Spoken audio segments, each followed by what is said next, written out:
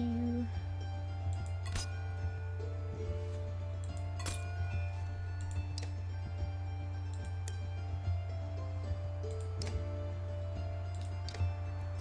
know, I probably told you guys this, but I like to, really tank up. I'm a very defensive person. When I play these games, I usually like to have real tanky characters. Characters that can take a lot of hits and deal a lot of damage, but are not necessarily the most agile. In this, I have a lot more agile characters in that I'm using a lot of archers. But, yeah, I like to keep my guys real tanky, and that's kind of why I haven't really been going as much with, like, the dodging. Because I just focus so much on making them really, like, tanky. I'm just gonna keep using the word tanky. Hack on. Before they take you away from me as well.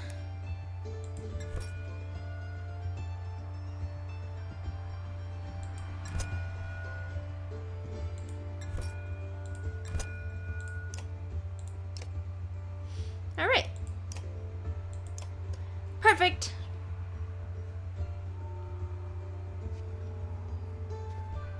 Who's ringing bells? Onward. Onward we go. Where are we losing these fighters in Varl at? Are they just dying? What's happening? They say the moon and stars are always visible when you look at Lauga's godstone. How can that be true? I don't know. Dude, there was a giant snake and darkness chasing us. Pretty much anything can be true. Whoa, hey, boobies. Yes. By moon and stars, they just mean everybody just stops to gaze at her titties. And she looks like she's into it. She's like, hey, sailor.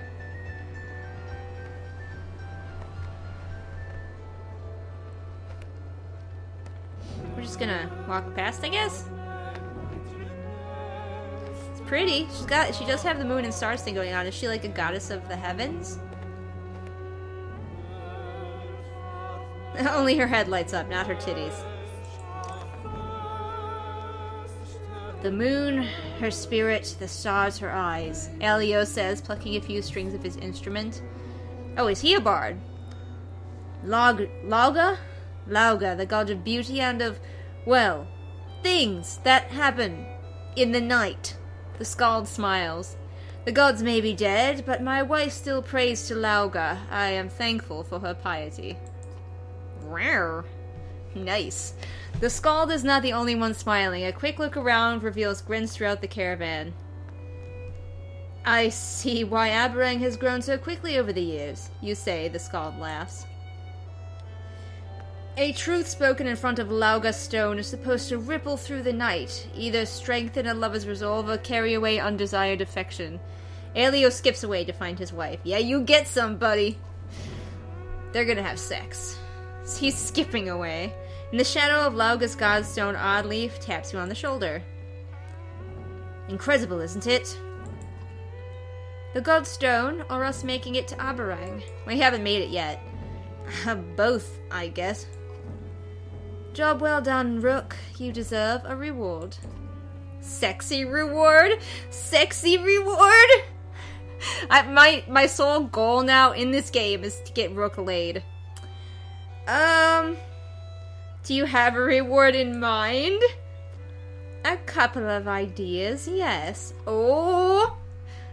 And how do I go about finding out what these are? You have to be absolutely sure you want to know. Are you absolutely sure? Her grin is telling.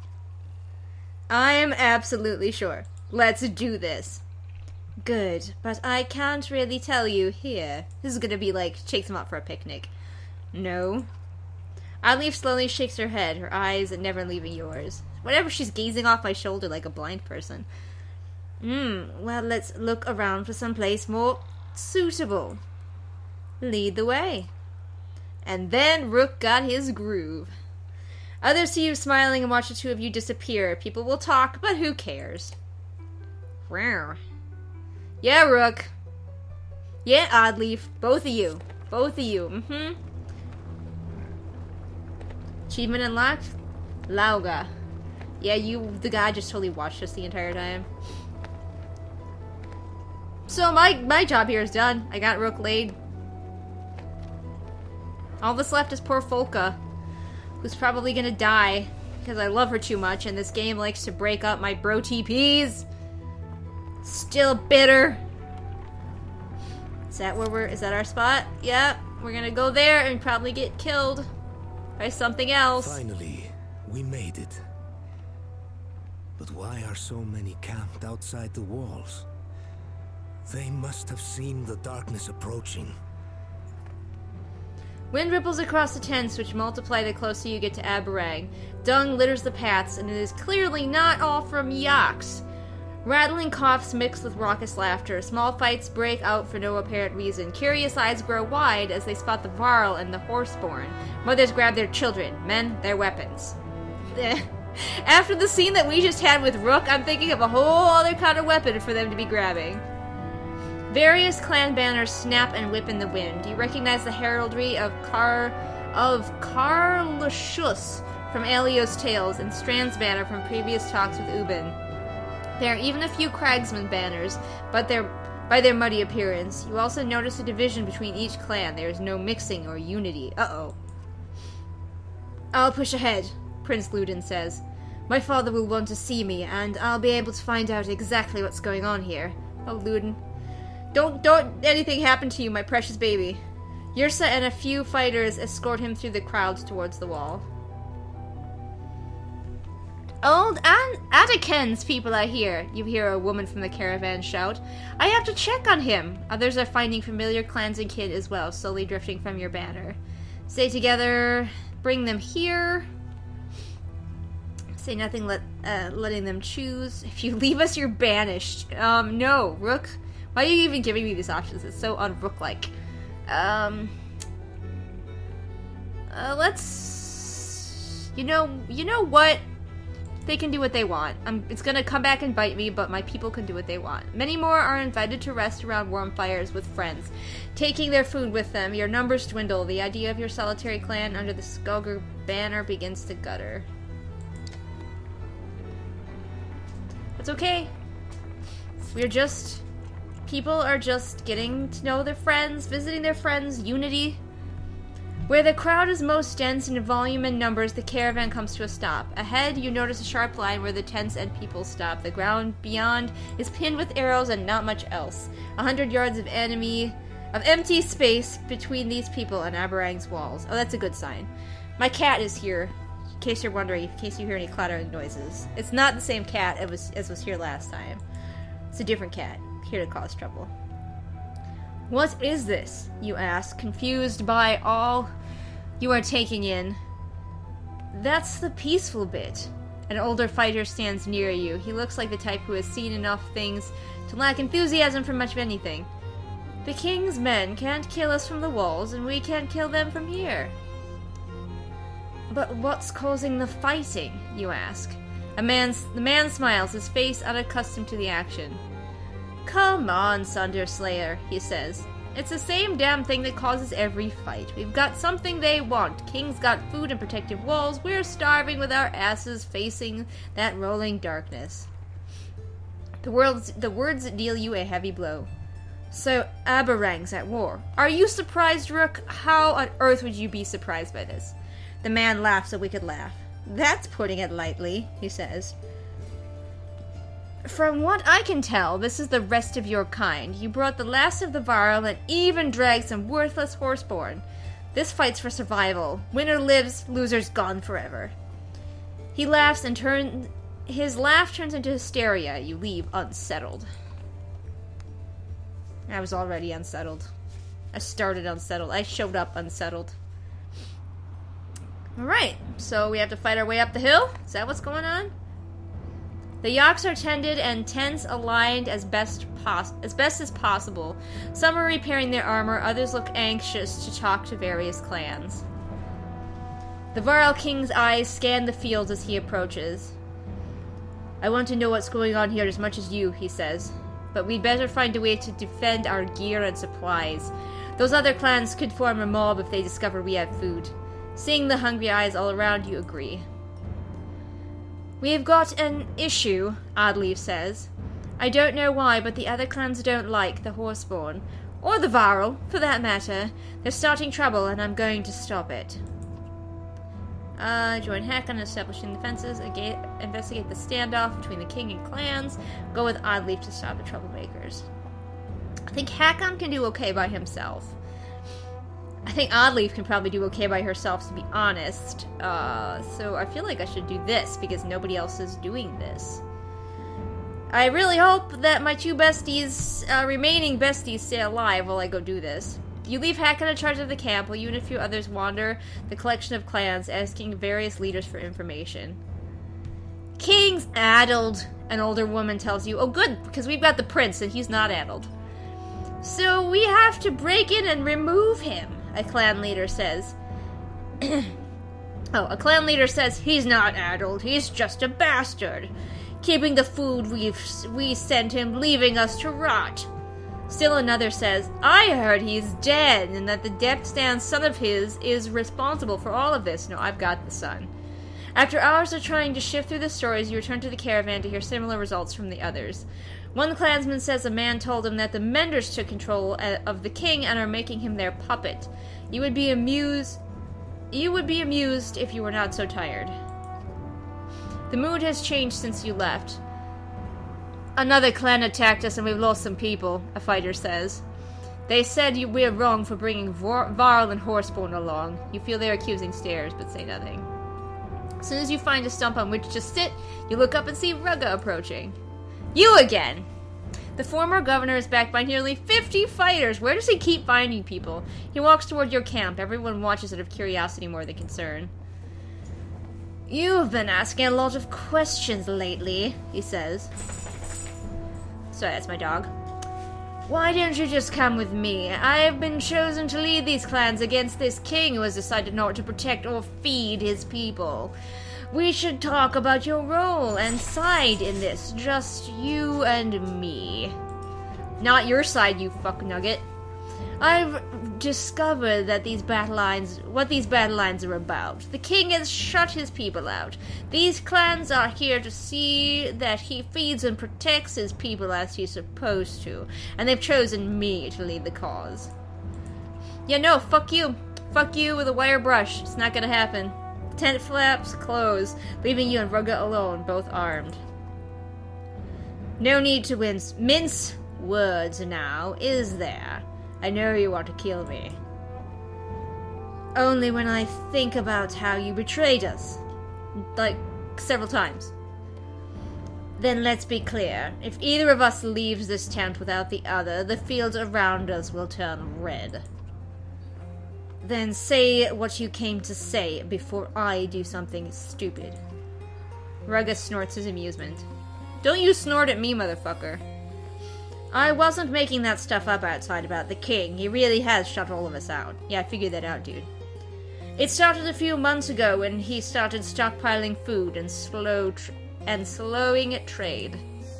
How do you know? Once the wealthy families were all pulled inside the walls, he shut the gates. The only thing he said is that he can't feed everyone. Oh, and his archers fire on anyone who gets close. You watch Rugga closely while deciding what to say. Why should I believe you at all? To what end? So you plan to break down his walls? Wait, how did you come to lead the clans? That is an excellent question. Borsgard was the largest human town next to the capital. You don't become governor of a place like that without a certain skills and powerful friends. And what are those certain skills? The governor just smiles. Why should I believe you? Because you see all these people gathered. Do you think they're out here for fun? No, but I doubt the king just wants to be an ass. You, on the other hand. If you're the king and your people are starving at your gates, do you let them in or keep them out? Don't answer. We both know you let them in, unless you knew something you weren't telling them. Either way, the people have the right to answer or the food they sent him and Aberrang's protection.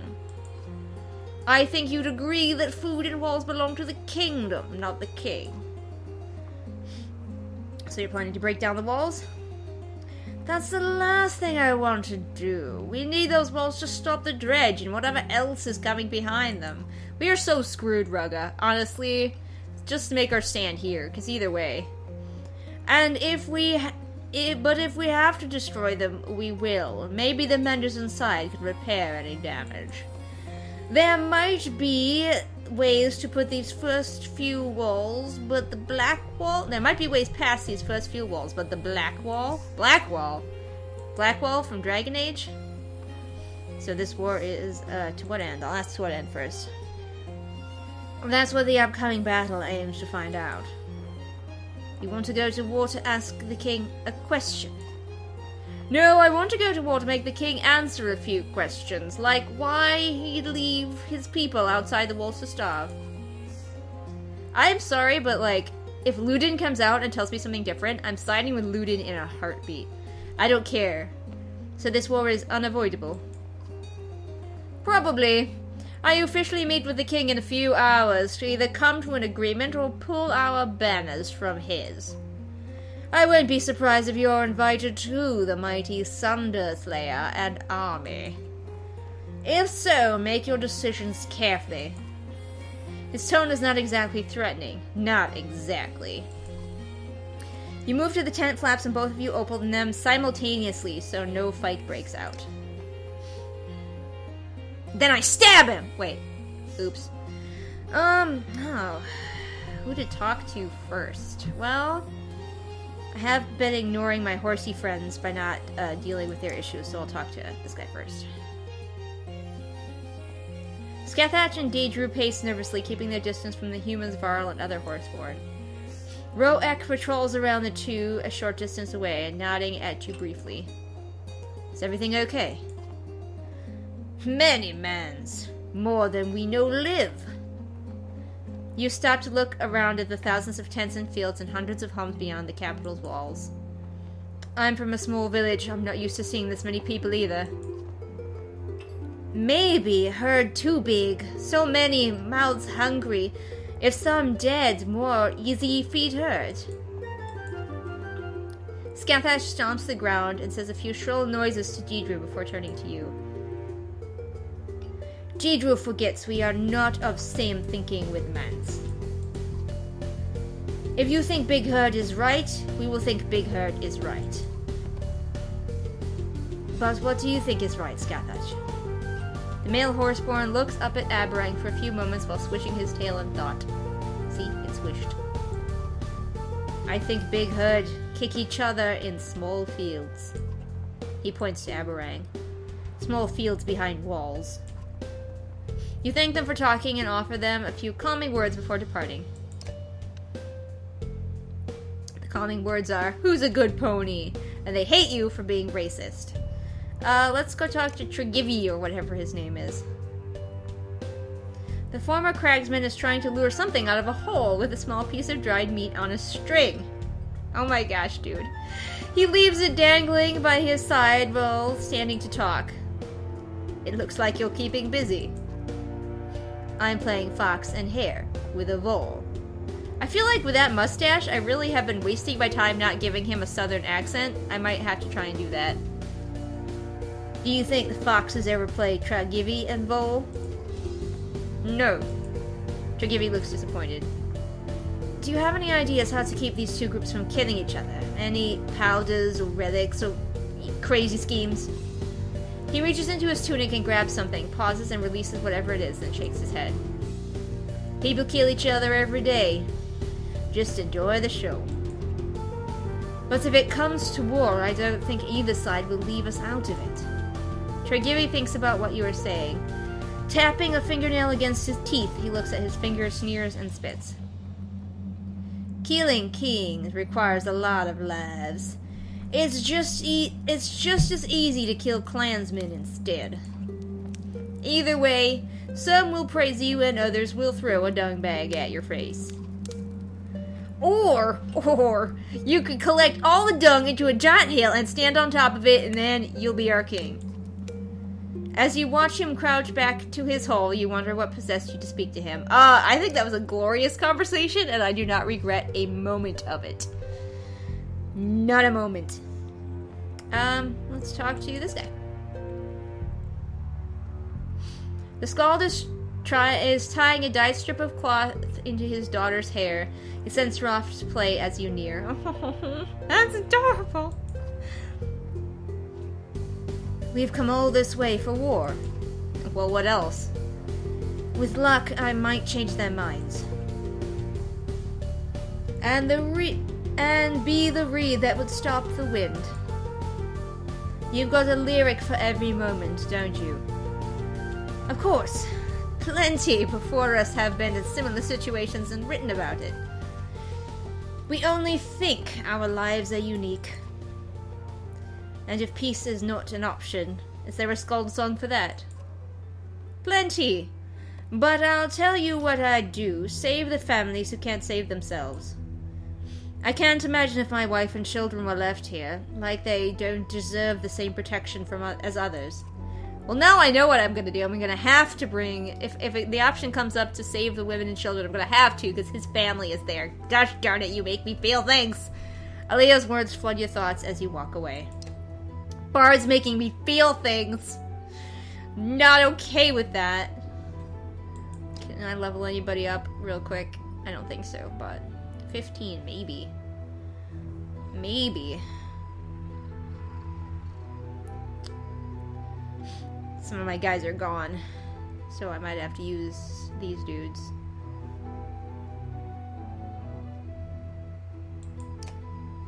Wait, where's Tregivy? Tregivy! Tregivy, my man!